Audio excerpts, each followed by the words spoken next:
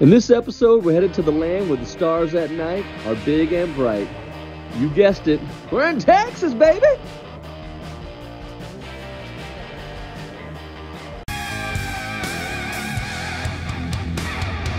Nature in your face!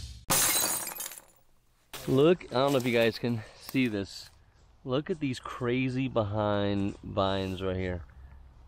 You do not want that in your shin. Yow. Let me see if I can get my hand behind that. Wow. Yeah, the rotten stuff I flipped. Yep. All right, so had one animal get away. Not gonna let any other ones get away. That's what happens when you're on the phone. You miss stuff. So let's rock and roll, baby. All right, this is our second official herp of the Austin area. We just landed only a few hours in. Huge plain belly water snake got away from us, but we got this guy. Yeah, this is a ground skink. They've got a pretty extensive range, including in Illinois, where we traveled from. And now we're in Austin, Texas, and Jeremy flipped us under a rock. So 2 herps into it. Yeah, we found these guys in Florida, Arizona, Illinois, I mean everywhere. They're really cool. Fun skinks, destroy insects. Booyah, guys. We got one of our target species in hand.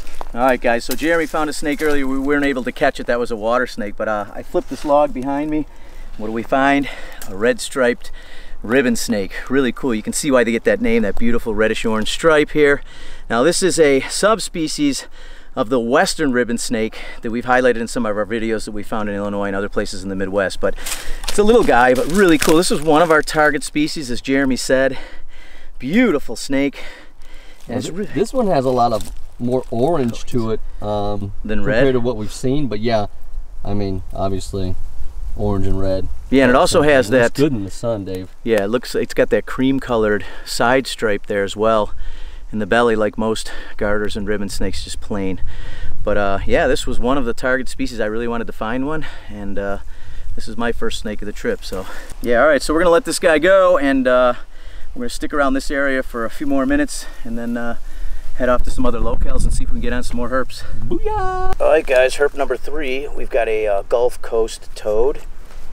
Very easy to identify. They've got those like spiky ridges on the side of their body. Yeah, right here, kind of fringed, almost like a crested gecko. Exactly. Yeah, right. So our first amphibian of the trip. Flip this one under a log here in this wooded area. All right, well Jeremy predicted we'd find 10 herps today. I said 6, so he's already half. I mean, I'm already half the way there, but he's got 7 more to go. We'll see. So far so good for only being out a couple hours. All right.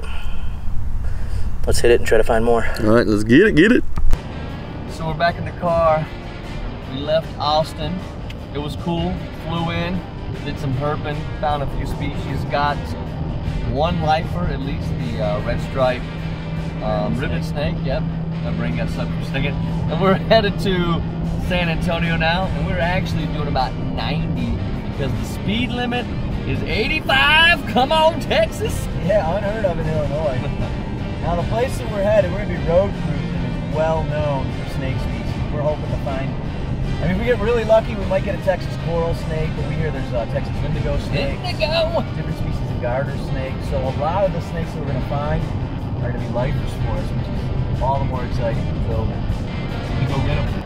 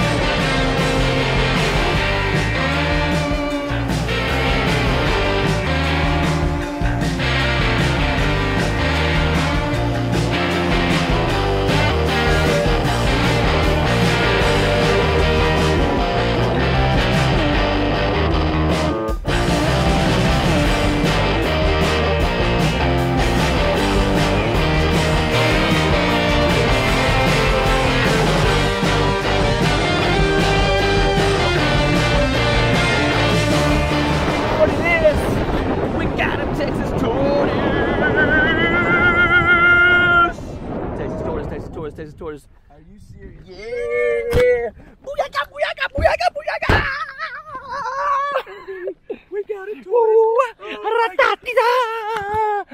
Oh, a lifer! This is called a shellfish! A lifer! Yes!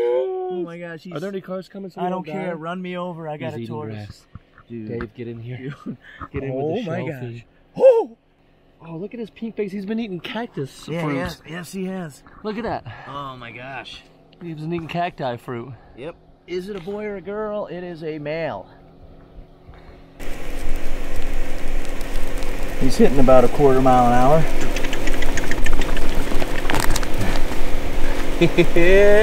Yeah. Look what I just found on the crawl. Another really cool invertebrate, a Texas brown tarantula. I've never seen one of these before, so it's another lifer for us. We were walking along a trail here, and here he is, just blending in with the leaves. But now these guys will get the size of your fist. This one's pretty small right now.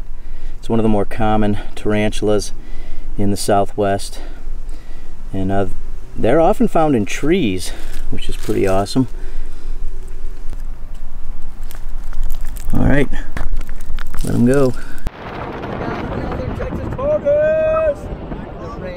The rain, brought out the tortuga. Oh, that's a light show. All right, this is awesome. We just found another Texas tortoise. This one much lighter in color, and looks like a little bit shyer. He's just tucked up in his shell. He looks like he doesn't want to come out and say hi. Yeah, it seems extremely old, not only due to that lighter color, but you can see on the carapace here, the growth rings are completely worn out and worn down, and that happens with old species. Yeah, and these things old specimens, I should say. They can live upwards of 100 years, so this is a really, really old tortoise. But, and fun fact is they're the smallest North American species of tortoise that we have, so this is fully grown. You can see, I'm not going to touch it because they are protected, but compared to my hand, that's fully grown. Yeah, so what is there, 4 species here in the U.S.? Yes, I believe so. And the gopher tortoises, they get really big compared to this one. Yep, go check out our gopher tortoise episode that we did.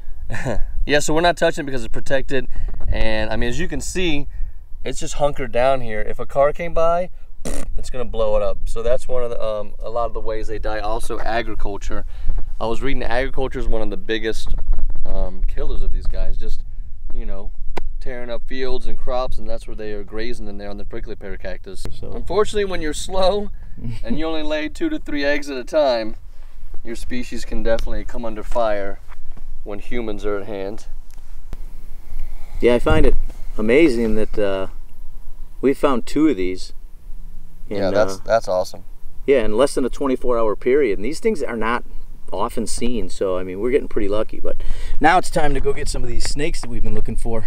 All right, we got another ribbon snake here, and at this location, this is probably an intergrade between the arid land and the Gulf Coast ribbon. Yeah, and it looks almost identical to the red stripe ribbon snake that we found earlier. The biggest difference is this one has that yellow dorsal stripe rather than the bright red. But a pretty good find for the middle of the day in the heat. Yeah, and it's a lot lighter yellow too, and this guy is super skinny as well. Yep, awesome find. Let's go see if we can find more. Oh man, we just got crazy excited. We passed our target species. I mean, this is the #1 thing we came to Texas for, was to find a Texas indigo. We slammed on the brakes. My car's right up here. Look at this thing. And it was obvious. It was beautiful. Looking pretty. I mean, it doesn't beautiful look dead. Indigo. Freshly killed. Oh, that sucks! Oh, I hate people sometimes, you know that? I'm gonna punch this tree! Hi guys.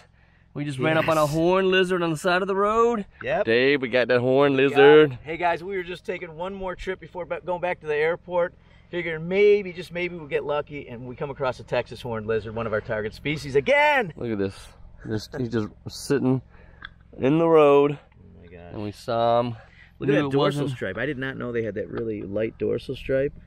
Very cool. These guys are like little triceratops, you know, only they have more than 3 horns, but they're so cool. Yeah, and this is a protected species, so this one cannot be handled. So we're gonna get our camera and just get some really close shots, but I mean, that's it. This is awesome. This is one of our target species. Amazing. Yep, likely our final herp of our trip. what an ending to this awesome journey. So, man, this was great, wasn't it? Yeah. That's right, that's right. Sweet. All right, it was awesome.